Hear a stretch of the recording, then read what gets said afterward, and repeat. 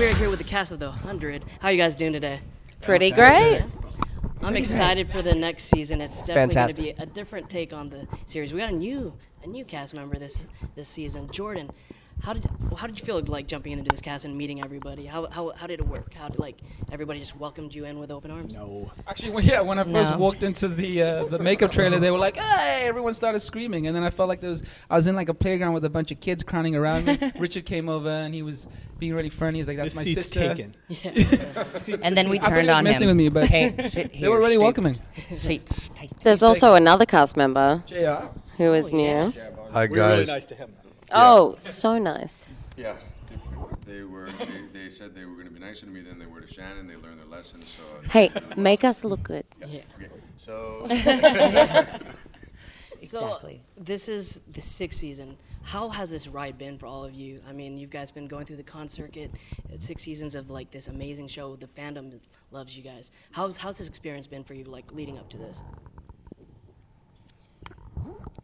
I think it's Go just on. been unreal. I've been a guest star on the show from the pilot. Yeah. So watching everybody grow together, watching the characters grow together, watching this cast become a family, watching the story evolve the way it has into a place where we're literally a book to a completely new story after 6 years, to have a reinvention of a story is such, I think, something an actor won't ever get to live through very often in their lives. So we actually get to live here and absorb it and kind of appreciate it because we're all so close.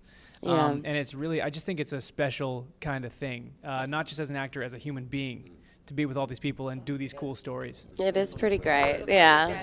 Yeah. That's nice. That's really cool. I feel like, the longest I ever spent on a show was 3 years. When I was, I think, age 14 to 17. And then doing this was 23 to nearly 30 now. And I was like, wow, this having the opportunity to be a part of a cast and grow with it to this extent and grow with our characters and also invite some new people in has been amazing. And then also the universe of the world of all the fans that are there with you. You're sort of brought into this massive family and this energy of love and a roller coaster of emotions. So that's a whole thing on itself, is being brought into all these people's lives and connecting with that aspect. That was really a discovery that I was not anticipating when I first came on. It was like meeting everybody, and then there was this whole other chapter which I didn't anticipate, which was amazing. Definitely. Now, first off, for your character, Echo, we're going to see her in a brand new world. We're going to get to explore a little bit about her past and how she came to be, the great warrior she is. We are. Yeah? Are you excited about that? Sure am. We'll move on next. It's fine. It's totally No, it's gonna be great. I'm really, and that there's a couple little moments in other episodes, but there's one main episode that focuses on that, and that episode is brilliant. I'm really excited. Can't wait for that one. Octavia. Now, your character has been through the ringer. She's taken out of her royalty role that she had on Earth. What kind of demons is she gonna be fighting now that she's on this new planet and interacting with people that have, used to be her friends but have kind of grown to hate her a little bit? That's a really good question. So sometimes when human beings hit rock bottom, the only way to look is up. Definitely. So that's where Octavia is headed in the next season. Mm-hmm. And it's just a question if she wants to redeem her inner demons or not. Yeah. Because you can either go down one road and go darker and push them down, or you can face them. Yeah, definitely. And your character can be faced with redemption, with honor, and push down shame. So it'll be interesting next season for the fans to see what happens or not. To face your demons? Oh, I see. Boy, a You play did on that. words. Yeah. The irony, Jason. He thinks I don't pay attention, but I'm like the lion in the grass that sees everything. That's how I describe Marie. So many good sound bites. That's great. So can we talk a little bit about the Sanctum? You probably would be the best person to ask this. Tell me about this place. And Oh, boy. Is it as great as you make it seem? Because I've been a fan of yours. You were on Teen Wolf, the gun-wielding Mr. Argent.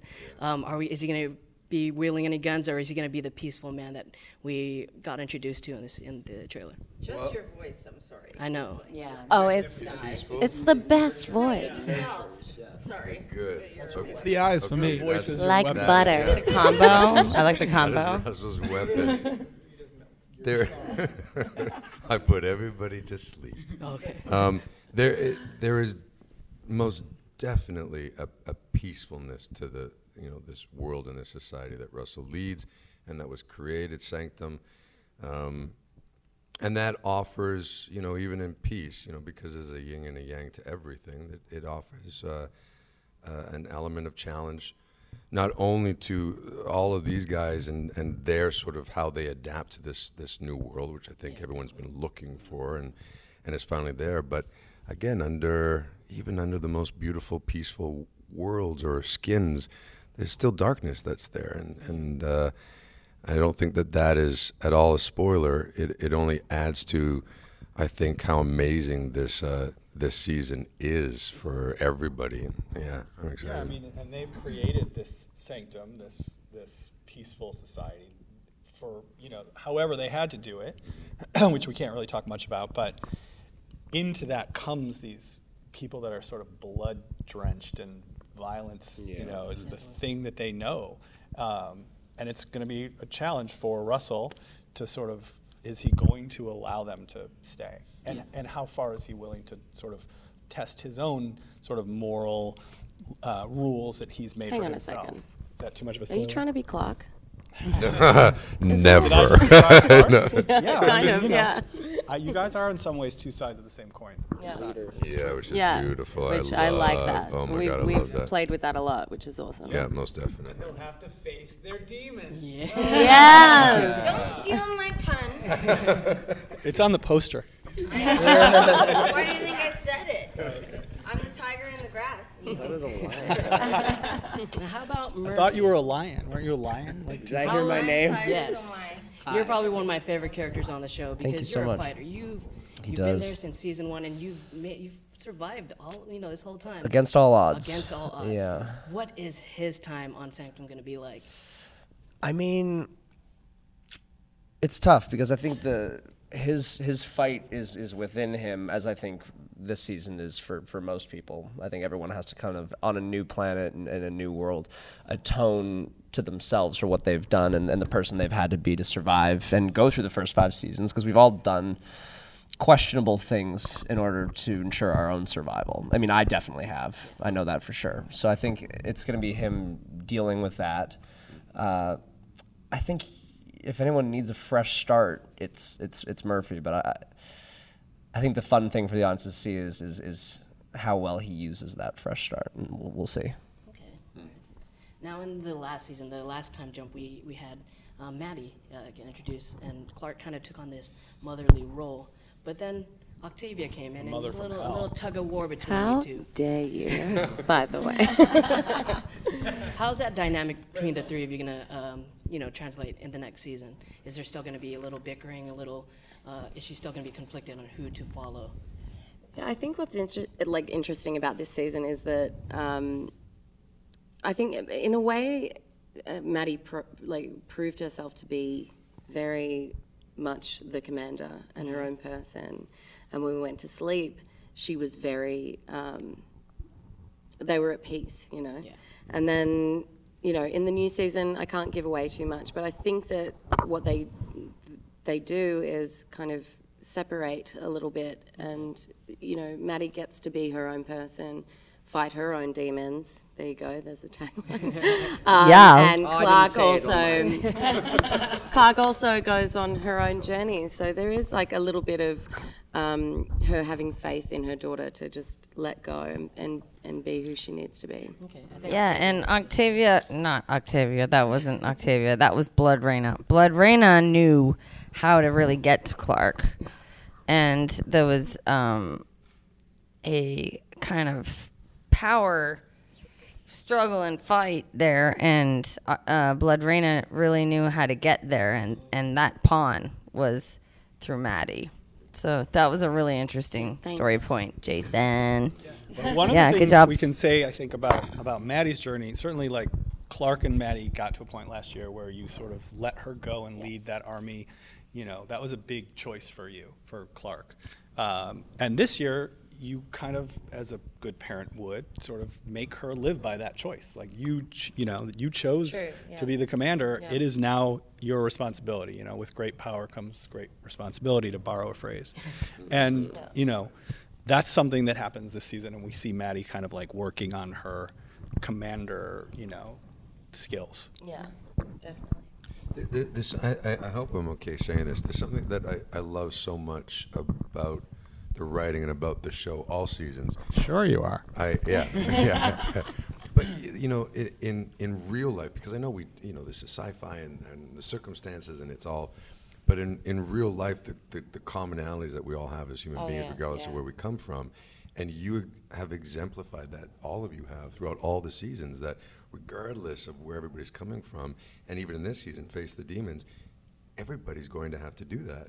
Yeah. And that's what happens in this season, as in real life, regardless of what our circumstances are. We all This is something face that our I love demons. about you, by the way. Like, JR has breathed like fresh air into into our crew, and we're just so grateful because, I mean, we would sit down for hours and just talk about just like get deeper and deeper into the humanity and the moral choices that are made, and I don't think I would have done that without you. You bring like a nuance to the decision, the decisions that each character has to go through, and just, I don't know, it's so great to have those conversations with you. Yeah. To actually delve into the story deeper than what each They're character. all lying. We hate that you're here. Just kidding. Why am I more comfortable here? Love you, JR.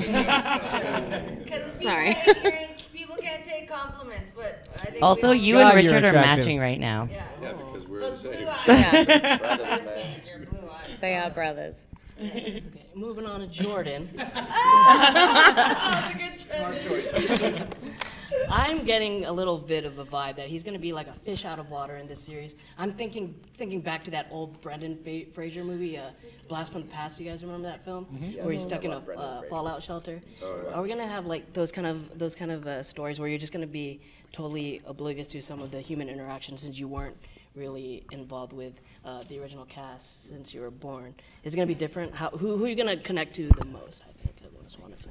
I think he needs to connect with himself the most because he's still trying to. You find yourself by facing yourself through other people, and you confront situations. You face your demons. You can't have light without the dark. But he's grown up in a very perfect environment and a very idealistic mindset.